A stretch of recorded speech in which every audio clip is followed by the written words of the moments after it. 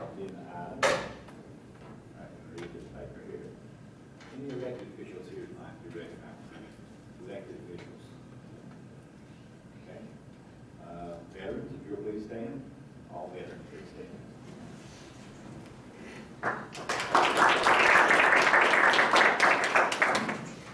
And department head, if you will. Chris Green, Tax Administrator. Bill Carter, Planning Director.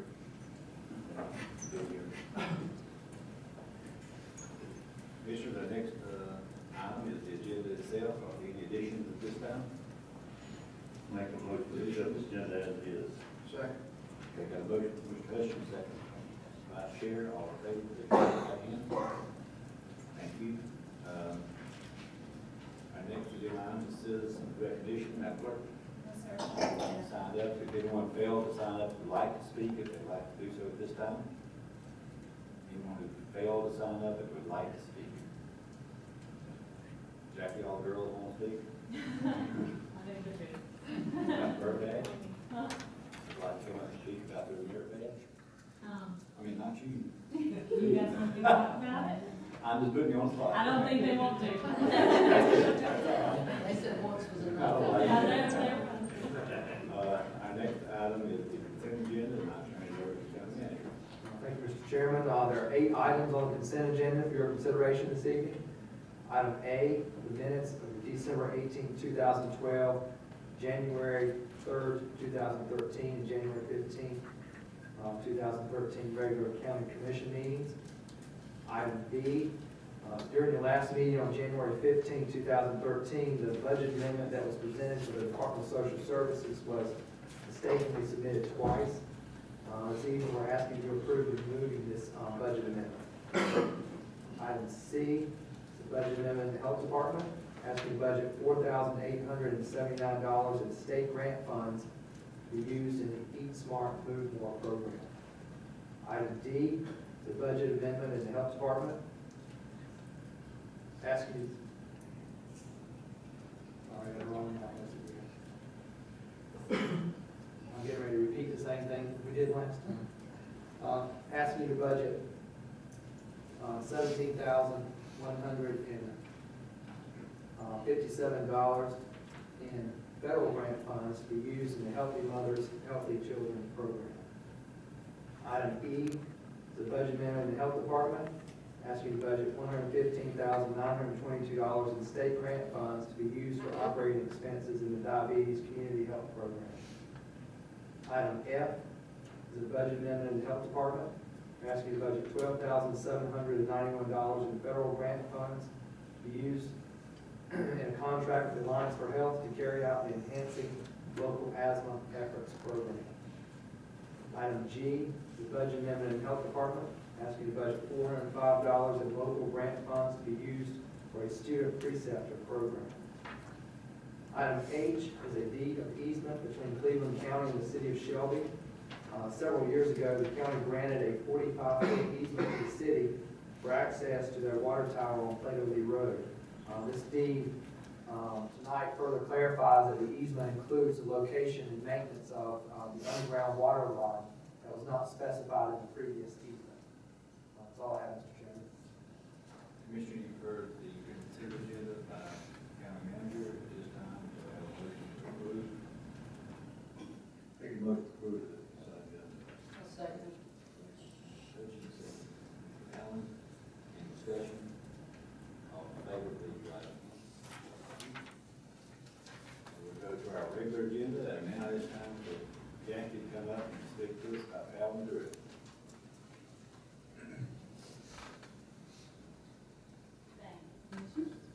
Wear my other hat now. It's been a while since I came to see you guys and give you an update, so that's really all I'm here for, is to just give you an update. And there are some things in your packet about some things that have been going on in tourism. Some of the things that we celebrated this year were, we did host numerous sporting events, of course the American Legion World Series being the largest, but we also hosted North Carolina Cycle, which had 1,200 bicyclists come through our area and spend the night. We also hosted several swim meets, soccer meets, and also the Little Tar Heel League state championship, which also had a huge economic impact. So our sporting events have brought quite a bit of money to our county this year. We're making a huge effort to continue to recruit those events. With the expansion of the city park, we're able to offer a lot more than we have in the past, so we're really working on that. We also, our Liver Mush Expo was adopted by the state. It's now the official North Carolina Liver Mush Festival, so that is the new name, and it's hosted in Shelby. It will be October 19th. We had 8,000 people attend the year before last. Last year, we had 10,000 people attend. So we have requested even more street closures this year because the festival just keeps outgrowing uptown Shelby, and we just keep growing down the street. And I'm very thankful that the city of Shelby allows us to still have it there. We are attracting more conferences and trade shows, not just with the LeGrand Center. Of course, that's a big part of trying to get more events and more group travel here, but also for our smaller venues. We've hosted quite a few small events and conferences and trade shows. The Don Gibson's been a great venue for that. We've also hosted some at the fairgrounds and some various smaller places. So we're working really hard to try to attract those people to town as well. They fill up our hotels, they eat in our restaurants. And we're also going to be hosting a lot more of those this year. We're getting quite a reputation, and we're putting together all of that information. We have a spreadsheet that has all the information of the meeting space in our area. So everything from brides to gun shows, when they call, we have information for them about what is available and where they might want to meet. We did accomplish national media attention. Of course, American Legion World Series brings national media attention to us, but we've also received national media attention through the tours that we've been conducting. The Hunger Games tours have led to national media all the way to, well, international media actually. We've got quite a few blogs going on about Hunger Games tours in North Carolina. We've led over a dozen tours and continue to lead those tours. So hosting that movie set here not only brought the economic impact of having the movie shot here, but we're still continuing to reap the benefits of that as people travel to our area. We did host the American Bus Tour on January 12th. They got kind of a sneak preview of what the Earl Scruggs Center is going to be. And we took them on the Hunger Games tour, and we made them eat liver mush, and some of them liked it, some of them didn't, but they did have the liver mush experience. Hotel occupancy is up 11% countywide. We're very, very proud of that. We also ranked number 8 in the state for visitor spending increase. And out of 100 counties, for our little county with no additional hotel rooms, to have that kind of increase was huge. So our next big step is trying to attract more hotel rooms, and as you all know, we are meeting and trying desperately to get that, and I think that's looking very good. I really expect a new hotel within the next 12 to 18 months, if not sooner. What we're working on now, if you haven't seen the new visitor's guide, I do have those available, but we do have our new Music Much and More visitor's guide available. We have the Don Gibson bringing award-winning artists to Cleveland County and the Earl Scruggs Center opening soon. Our area is really set to be a true music area. You're noticing a lot more live music in the restaurants uptown. You're going to see a lot more live music around Kings Mountain, on their outdoor venues, a lot more live music on the street in Shelby, a lot more at the city park. We're doing a lot more with live music. I know the American Legion World Series concert brings a lot of people to town, and the Clear Mountain View Music Festival, and the things that are at the farm at Carl Palmer's. The Clear Mountain View Music Festival this year is going to do a tribute to the late Earl Scruggs with 20 banjos playing Foggy Mountain Breakdown. So we're working to try to promote the area as a music venue, and we're really, really getting a lot of help from our local artists. They're helping to work with each other and promote each other when they travel to other places and play. They talk about being from Cleveland County, they talk about being from this area, and they talk about Don Gibson being here and Earl Scruggs being here. So they're promoting outside, and we've been meeting with our local artists and our regional artists to try to conglomerate that and work together. And they're excited about doing that, so they're really helpful. Our annual Liver Mush Festival continues to bring media attention. If anybody saw the mention of Liver Mush on the Rachel Ray show recently, we're hoping to get Rachel ready to come. We don't know that she would, but she has been invited and she is getting some liver mush delivered to her. We are working, like I said, to attract more sporting events to the area, and we are continuing to develop our attraction and package our events. We're working really hard to conglomerate what we have. Cleveland County's always been excellent about doing that and working together. There's two things that I never have to work very hard at here. One is hospitality, because people are just naturally hospitable here. They're naturally friendly. The other thing I don't have to work really hard is getting people to work together. And we really have got a great group of people that work together to promote each other's venues. And we meet with the travel industry committee meets once every month. And those are people who have an interest in tourism in the area. And we usually have a representative from the hotel industry, the restaurant industry. Of course, Charlie Holtzclaw from the city park is sitting on a division chair, so he's always at those meetings. We have Calvin from the city, from the county fairgrounds. So we try to have all of those entities meet on a monthly basis to talk about what's going on and to work together. The other things that we're doing as a chamber and in conglomeration with the chamber and through the tourism division is we're researching some software to do a centralized calendar of events.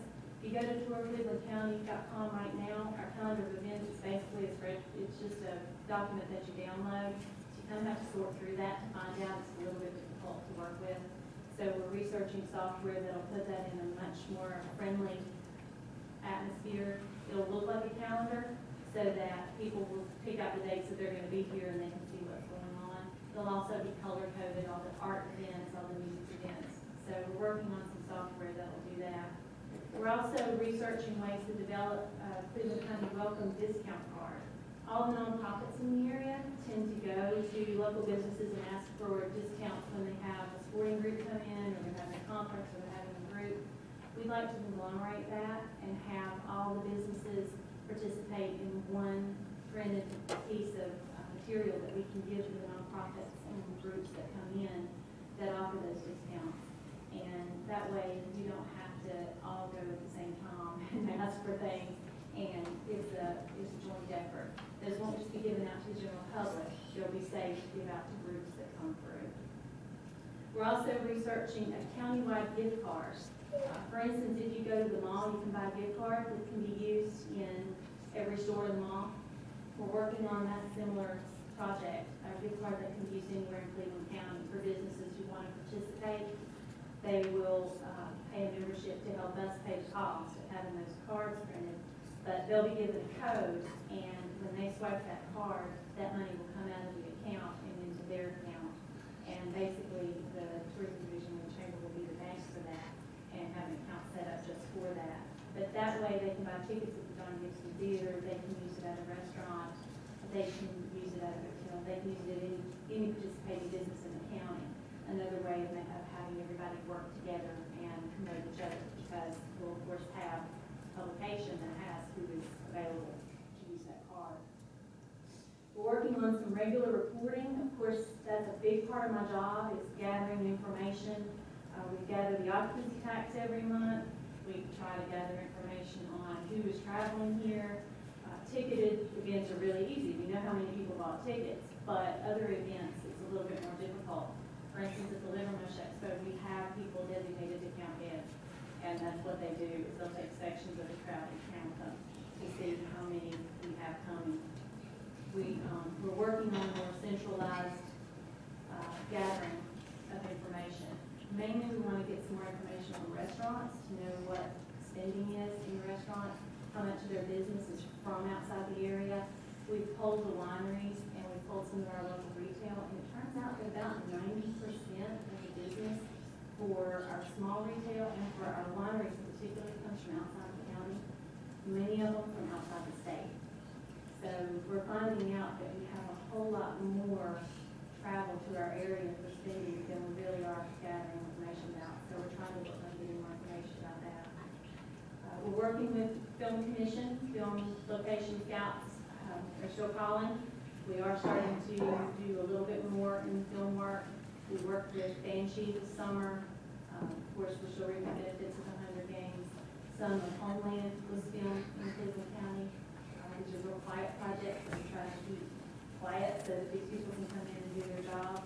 But we were involved in some of the filming for those projects, so we are still working with the film commission.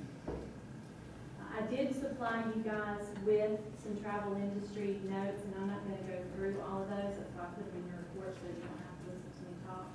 But I do want you to look at your occupancy tax chart that I gave you, because you can see the increase that we've had, and that's the color chart. You have it up there? That was this color chart that has, how much our increase has been over the years. We have had the best year in Cleveland County in 2012. It's been unbelievable. Many of our hotels are running 5% to 100% occupancy. Gentleman I met with today could not get a hotel room in Shelby, even though they're meeting in Shelby, because the hotels staying full, and they tried several. So not only are our occupancy rates going up, but our actual daily average rate is going up. The hotels have all raised their rates, and we want that. We want them to get up because we have been significantly lower than our surrounding counties, which you would think would bring us more business, but there's no reason for us to lower our rates that low when we're getting this kind of business. So most of our hotels have gone up at least $10, and some have gone up more, so that increases our revenue even more. And we also have some hotels that have now been inspired to upgrade. So some of our hotels that we needed to upgrade are in the process of doing that. So, and that was a definite positive of this. So that's pretty much my update in a nutshell on what we've been working on. Did want to let you guys see, because this is brand new, and we just got these this week. This was our ad in the State Visitors Guide, and we only have a few of those. And I think Jean did put some down in your visitors box, but that's the ad that we ran, and the county did help sponsor that, so we appreciate the sponsorship and helping us get that in there. But each individual ad also is in the paper portion of it. So we are in the State Visitors Guide. Any questions? Well, first, Jackie, just want to say that, I want to thank you because you're one of those individuals that are making us a success. I think that our county is benefiting from being in travel and tourism. Thank you.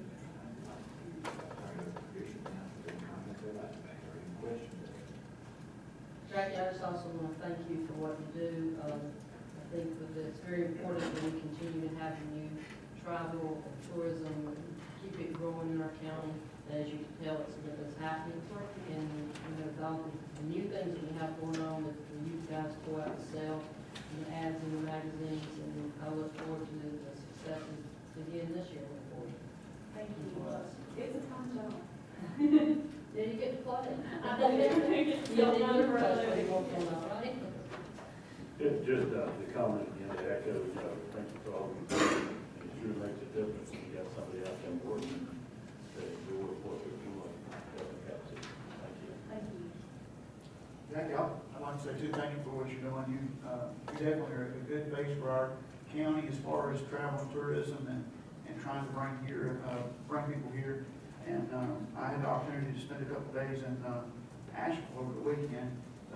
And while I was there, you and I talked before about possibly a TV channel or some kind of something that would promote Cleveland. And so I was thinking about that when we were up there, and I'd like the opportunity to talk a little bit more about that. I would love around that. that time. So, I'd just like to thank you too, Jackie. I think you're a perfect example of Commissioner philosophy of travel tourism being an arm in economic development. I think it was 6 or 7 years ago, something like that. When we decided to become a more aggressive player in travel tourism, and I commend you for doing a great job helping us in the areas.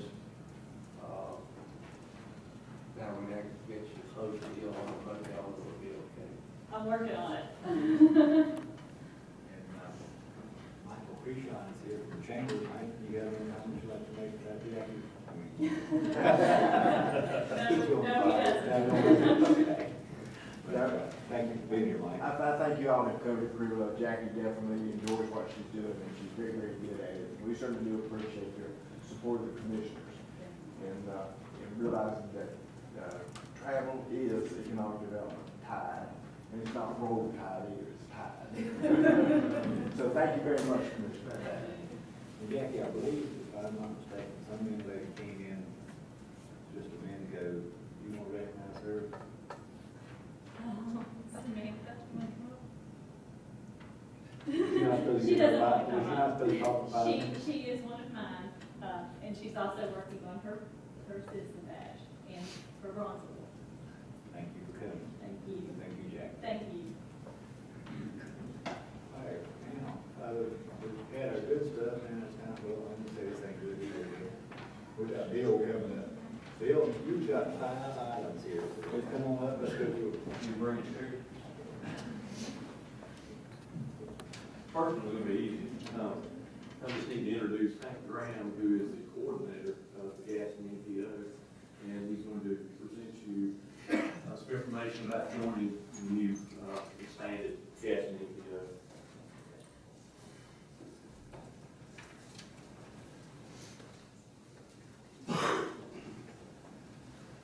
Good evening, Commissioners.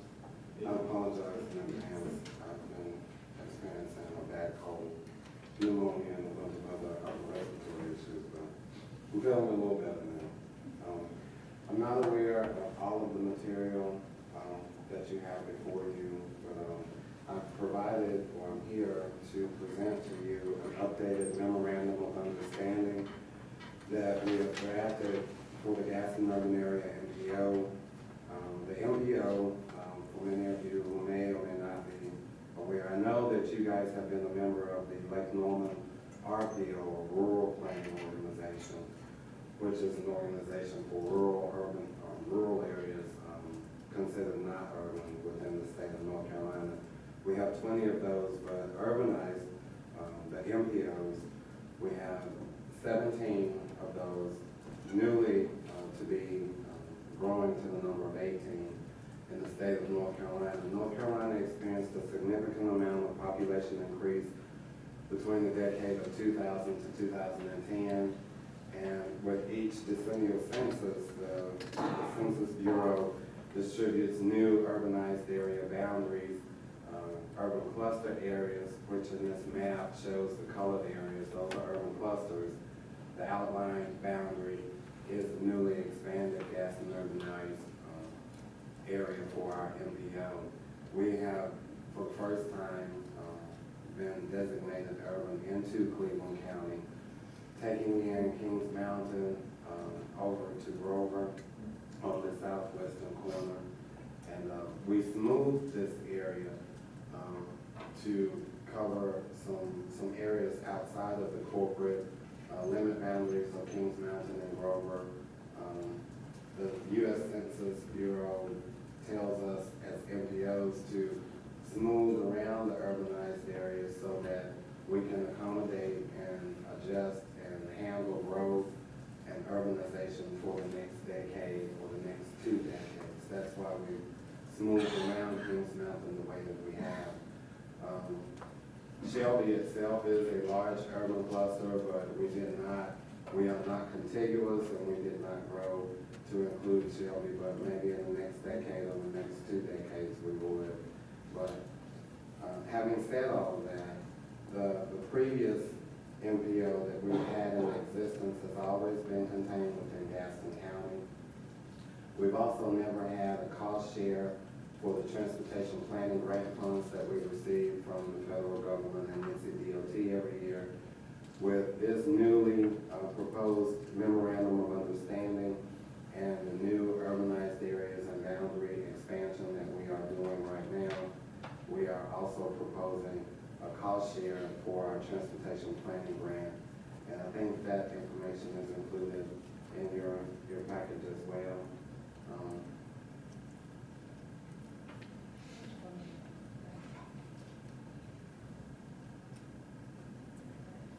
Yeah, in the MOU, we're actually saying we average a certain dollar amount in our grant funds and transportation planning funding. And for the local share match, it represents anywhere from 10 to 20% of all of the grant funds that we operate with. And that total or maximum amount would be $65,000. And of all of those unit member local governments that were on that previous map, I think we have a total of 15 or 16 of them, including Cleveland County or the unincorporated segment or portion of Cleveland County. Cleveland County share, if we just went with the basic per capita breakdown, would be $2,418 for the year. And for the year, yeah, that's I think it's third from the top, $2,418 based on the unincorporated population for our entire MPO boundary population. Cleveland County's percentage is 3.7% of that population. It is a small amount of money, but for the areas that we have put or included or expanded into Cleveland County for, we have bi-monthly meetings. We meet 6 times per year. We have a governing board. All of these details are in the proposed MOU. We should have a voting member. The way that the MOU is drafted is also in order to have a vote, to be able to participate. It's a pay-to-play proposal. If you don't wish to be a member of the MPO, you do not wish to have a vote, you can opt out and not pay the annual contribution or proportional share. We have to go to each one of the jurisdictions on that chart or table and ask them if they wish to participate, if they wish to provide an annual contribution on a per capita or pro rata basis.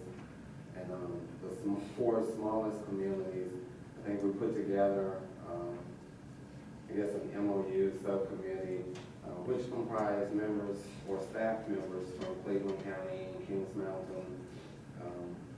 And we discussed a couple of things. For the smaller communities that had less than 1,000 people within their jurisdictional boundaries, we did not feel as though they needed to participate in this proportional annual contributional share.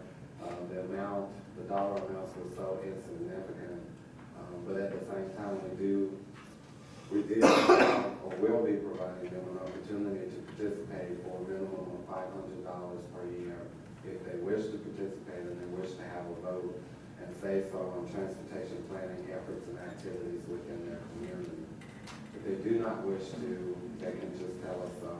We'll just go on about our way. Other than that, I mean, I can answer any specific detailed questions that any of you may have regarding the MPO, what we do, what we plan on doing. But the MOU is before you, and that is what we are asking your participation and signature on. I definitely have one, and I've addressed most commissioners with it.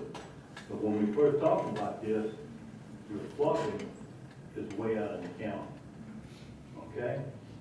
And you and your group agreed to hold the boundary to Kings Mountain, and the commissioner voted to let you have the ETJ. I'd like to know what changed and why you changed. As far as that's concerned, I did mention the urban clusters, and you could see the colored area for Kings Mountain.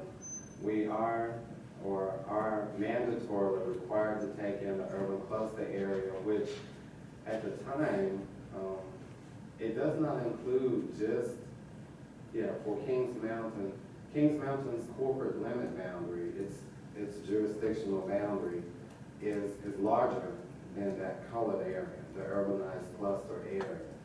The Federal Highway Administration, which is the agency in which MPOs receive all of our regulatory measures and requirements from, they require us to take the U.S. Census data and smooth around these urban cluster areas so that as we do our planning work over the next decade, we can do so unencumbered, unimpeded. So that little area that is outside of the urban cluster area of Kings Mountain and also down to Grover is the area that we feel that incorporates or includes the entire corporate limit boundary for Kings Mountain, including satellite